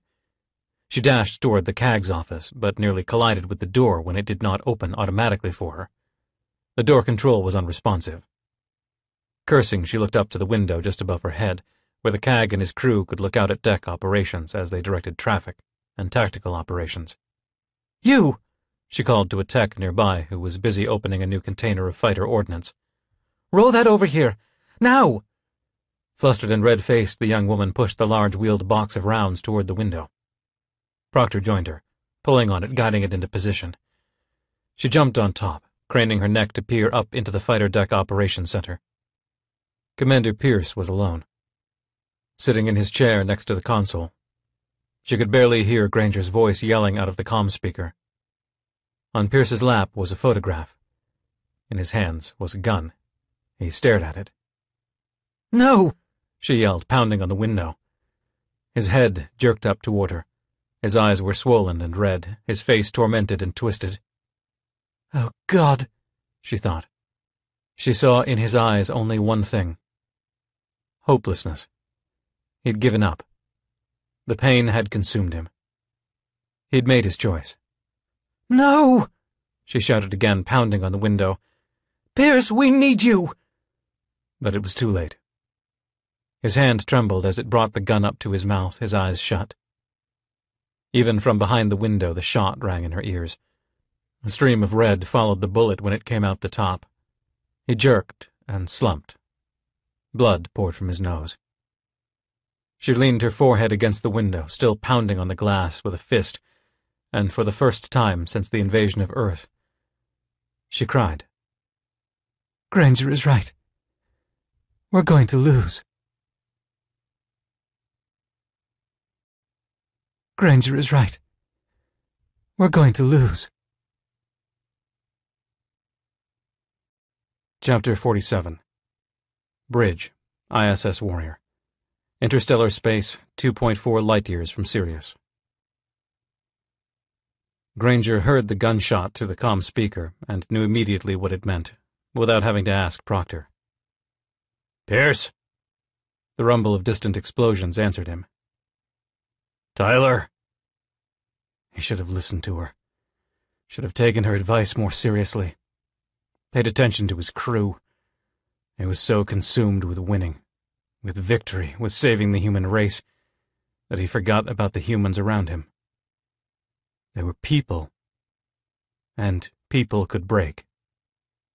Shelby, he began, his voice low. Can you hear me? The comm crackled as the computer automatically patched him to the nearest comm receiver. Yes, Tim. Is he dead? Yes, Tim. Another explosion, this time throwing all of them against their restraints. The warrior didn't have long to live either. Shelby, we need a CAG. Someone the pilots trust. Who's the most senior? After a moment, she answered.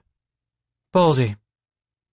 He almost protested, not wanting to trust such a huge responsibility to someone so young, so full of adrenaline and testosterone.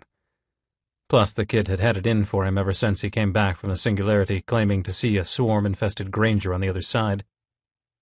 But he'd been with the crew from the beginning. For some reason, Granger considered the formal decommissioning ceremony of the Constitution the beginning. That was when his crew was born, when the fire started raining down.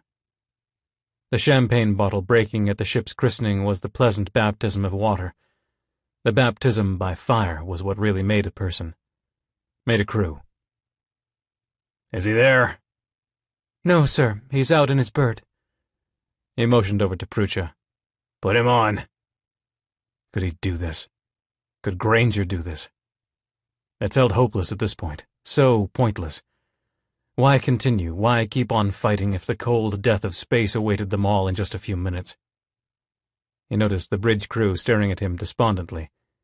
They were used to seeing the hero of Earth in action, sure and confident in himself and his crew.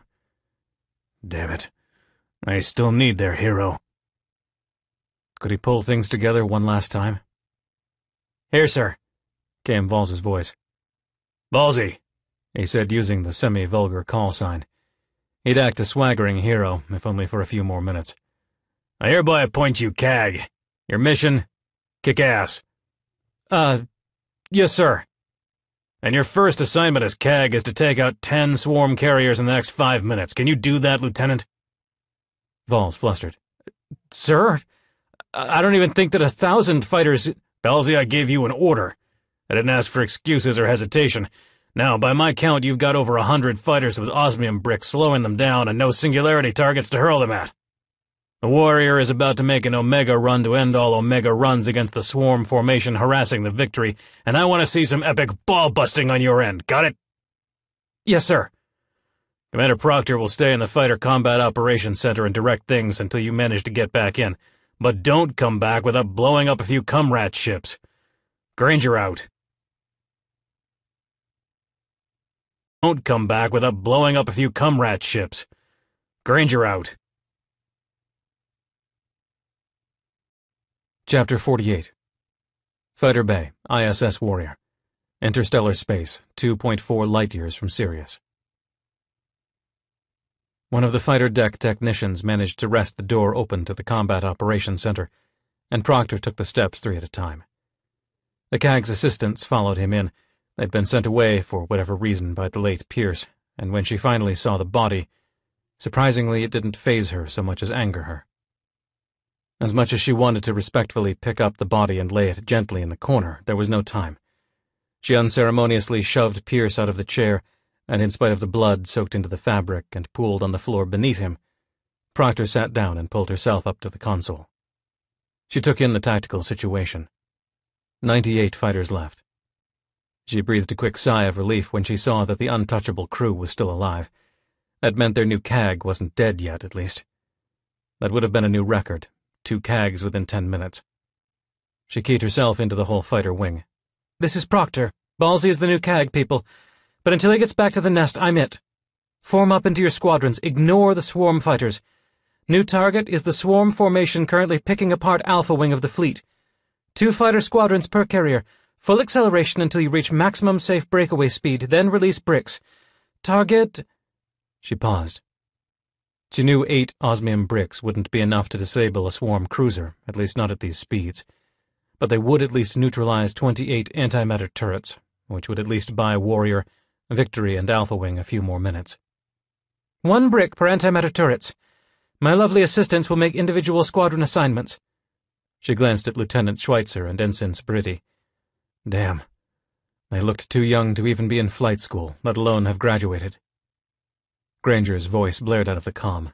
Shelby, you ready down there? She watched the tactical layout as the fighters started to respond, and winced as 2 more birds blinked out as they were caught in a swarm crossfire. Fighters moving into position, sir. Good. Warrior will head out now and hopefully distract their attention away from your people. The comm channel stayed on, and Proctor heard Granger give the order for full thrust toward the swarm formation, now at 18 carriers. On the tactical display, she saw that Alpha Wing was just barely hanging on. Only 15 ships, half of those disabled, but their fighters still fought desperately. And they'd apparently caught on to the lack of singularities too, as they'd begun launching their osmium bricks at the carriers as well. In such close quarters and with low speeds, though, the bricks were significantly less effective. Time to ramp things up. The Warrior started to pull away from the remains of the battle near Delta Wing and accelerated up to half a kps, then 3/4. Soon they'd reached a full kilometer per second, and they were over halfway there, guns blazing, Warriors and Granger's signature move.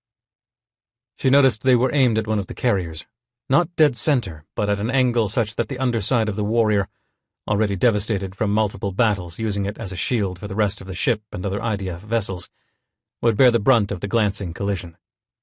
Not quite an Omega run, but the experience would not be a joyride. The fighters were in position, lined up by squadron and already accelerating toward their targets. Showtime. Squadron and already accelerating toward their targets. Showtime. Chapter 49. X-25 Fighter Cockpit. Interstellar space, 2.4 light-years from Sirius. Vols and his untouchable crew were lined up in their brick launch formation. Not a static line, No sense in providing the swarm fighters with easy targets, but they'd settled into a near-maximum acceleration vector alongside the warrior, making occasional evasive maneuvers to avoid the stray bogey while lining up their sights on the assigned targets. 2 kps. 2.5 kps. 3 kps. At this speed, the explosive energy from the osmium bricks tearing through the swarm's hull would be unstoppable. The carriers might be huge, but a solid chunk of metal the size of a fighter slicing its way down the entire length of a ship was something else entirely. "Launch in 10, said Commander Proctor through the comm. Vols was still trying to wrap his head around being the new CAG, but he pushed it from his mind. He didn't need to think about that until he got back. "Look sharp, people," he said. "Keep an eye out for bogeys as you launch." He kept the nose of his bird lined up on the assigned carrier and centered an antimatter turret in his scope. Might as well make sure he at least took one of those out. 3, 2, 1, launch, Proctor shouted. Vols pressed the release trigger after one final burst of acceleration, then immediately kicked in his reverse thrusters and veered away from the carrier before he slammed into it. Blazing by the swarm ship at breakneck speed, he craned his neck around to see if he could catch a glimpse of the aftermath, making sure the auto-deceleration subroutine was engaged. Sure enough, the carrier his crew had targeted suddenly had 4 gaping holes from where the remains of the osmium bricks had shot out the backside. Secondary explosions erupted all over the ship. The carrier wasn't destroyed. It still hobbled along and even attempted to veer out of the way of the warrior, but the guns all fell silent. "Yee-haw!" shouted Pew Pew. Fodder's outburst was less positive. "Oh, shit." "What happened?" said Space Champ. "Release mechanism malfunctioned," said Fodder. "My brick is still attached." Pew Pew snorted. "Well, Mr. Asterix 1 big unit, we can always help you get it off." "That's what she said," Fodder quipped. "Here, let me shoot it out from under you. Turn around and hold still." "I hate it when other men tell me that." "Guys, another time, please."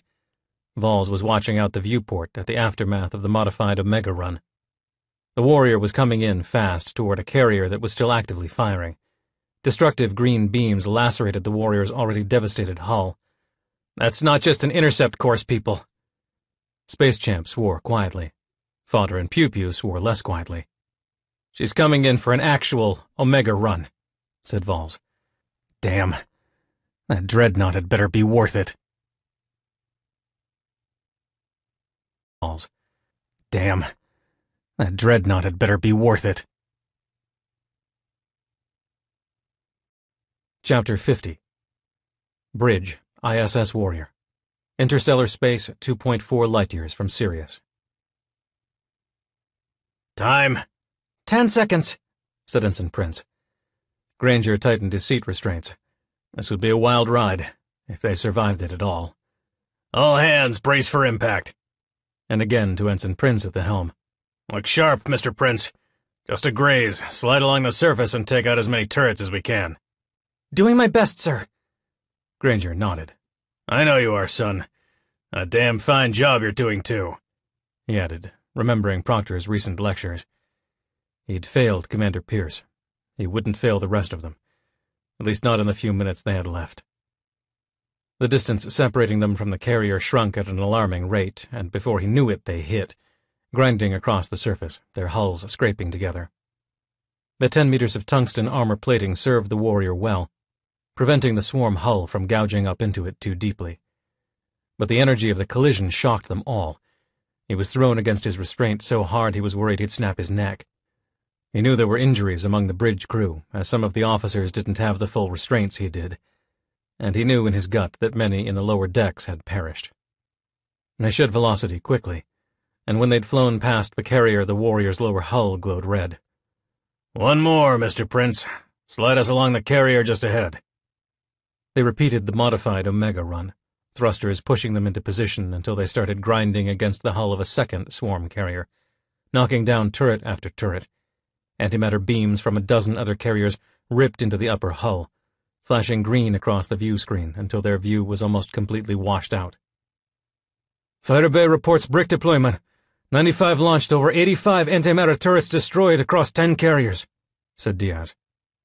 The view screen flashed with green beams, but noticeably fewer. The remaining Alpha Wing cruisers were regrouping, concentrating their fire on the swarm carriers that still had full guns. "Captain," came a tired voice from the comm. Granger had been waiting for this call from his chief engineer. Yes, Reyna. "That second run cut through our main coolant line." Did you shut down the plant?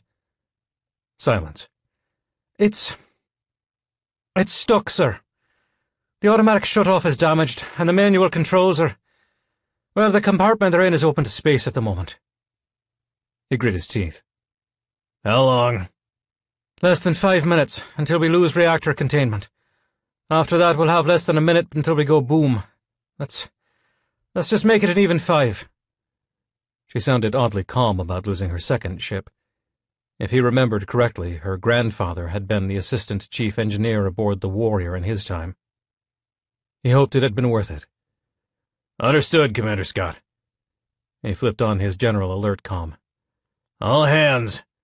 He glanced over at Diaz, who nodded gravely. Abandon ship. All hands to escape pods. Ship destruction in less than 5 minutes. Repeat. Abandon ship. The bridge crew ripped off their seat restraints as they began to exit. The bridge was deep in the core of the ship, and the nearest space pods were a good 2 minutes away. He eyed the tactical display, noticing a third carrier ahead of them that was still firing, and intercepted Ensign Prince before the young man stepped away from the helm. One more thing, Mr. Prince. He pointed down at the tactical display on the helm's console, and tapped his finger on the image of the swarm ship ahead of them. This carrier's fighter bay doors are open. I want the nose of the Warrior stuck in there before we leave. A minute later, Ensign Prince nodded as the ship swayed again. "Done, sir. We're lodged pretty firmly in there." Good. Go. Get to your escape pod." Prince ran out the doors. Only himself and Proctor left. She'd run up from the fighter bay when he'd called for the evacuation. "I need to pick up a few things from my lab on the way. And Fishtail. She might still be a valuable link to the swarm if we need it." A voice called out in the back of his mind. Damn it. He'd forgotten Krull in the last few minutes. She was still down in the shuttle bay, restrained, angry, despondent at losing so many of her children and her people. Go. I've got one more thing to do. Get to the Victory. They both raced out the doors. The customary Marine Guard had left, and the hallways were empty. At the intersection they parted, and Granger rushed toward the shuttle bay, 3 decks down and toward starboard. He took the stairs 2 at a time, counting down silently in his head the remaining seconds they had left. Less than 3 minutes, he figured. The shuttle bay was empty, except for Krull's shuttle still parked on the landing pad next to the Warrior shuttle. He opened the door to the control room, expecting to see the Skjora still bound with cuffs around her wrists and ankles and tied to the chair. A dead Marine lay slumped against the wall. The chair was empty, the handcuffs lying broken on the floor. The chair was empty, the handcuffs lying broken on the floor. Chapter 51. Executive Command Center, Russian Singularity Production Facility. High Orbit, Penumbra 3. "Why are you telling me all this?" said Isaacson, though in his gut he knew there were only 2 possible answers. Either the Russian president was monologuing before he struck, satisfying his inner supervillain, or, "Because I need you, Mr. Vice President. Together, after all this is over, we can build a better world. You're someone I know I can work with." Or Malikov was looking for another tool. He was planning on using Isaacson for his own purposes. Just like Avery. Just like, he supposed now, Volodin. Damn it. Just like every politician and military commander he'd ever met. In all his interactions with any person in a position of power or influence, that's all he ever was to them. A tool. A means to an end. Avery with her 30 implants she'd injected into him. Volodin and his swarm masters with his flattery and scheming. Helping Isaacson with his initial attempts to kill Avery, all while avoiding IDF defenses during the first foray against Earth. To all of them, Isaacson was not a partner, not a colleague. He was an instrument to enable the aspirations of others, nothing more. Anger boiled up inside of him. Not anymore. Not anymore. He resolved to start using others, to make them his tools, use them to boost himself, use them in his own plans. Stop being the pawn and be the queen. Or king. No, queen. Damn it. I agree, Mr. President. What do you need me to do? Isaacson smiled eagerly. His first tool, Malikov. Convince him that Isaacson was an eager and willing partner. Do what it took to gain his trust. Then turn the tables. Make the other man a pawn in his own schemes. Malikov looked surprised just for a moment. Well, I admit that was easier than I thought it would be. Are you so eager to turn on your own government, Eamon? Just like you said, Mr. President. I don't see it as turning on my government. I see it as saving our civilization. Finally achieving peace between East and West after all these centuries. He turned away from the window, away from the massive ball of gathering debris, and faced the Russian strongman. How can I help? The sooner we end this, the faster I can take over for Avery, make an alliance, and start rebuilding. Isaacson hoped playing up the Avery replacement angle would convince the man. He had been trying to kill her for years, after all. Malikov would certainly believe his sincerity. Of course, replied Malikov smoothly. In fact, that's part of why I brought you here. I have a recently acquired tool in my possession that I think you can make use of to both take out Avery and possibly even some of the Swarm's most deadly allies. The Skiora ships are, well, gargantuan. They've been one of the uncertainties in my plans. I never knew how they'd feel once the Swarm were destroyed, but recent developments will make that less of an uncertainty and more of a bond between us, Eamon. You see, I'm going to give you the means to destroy the Skiora. At the same time, I destroy the Swarm and Avery. All of humanity will be so grateful to the both of us that, well, let's face it, we'll be presidents for life. And just what is this most recent development? Come. Malikov shut off the view screen to the Singularity enclosure, and the walls became opaque once more. He strode off toward another door on the open side of the giant viewport covering the wall. It slid open, revealing what looked like a medical examination room.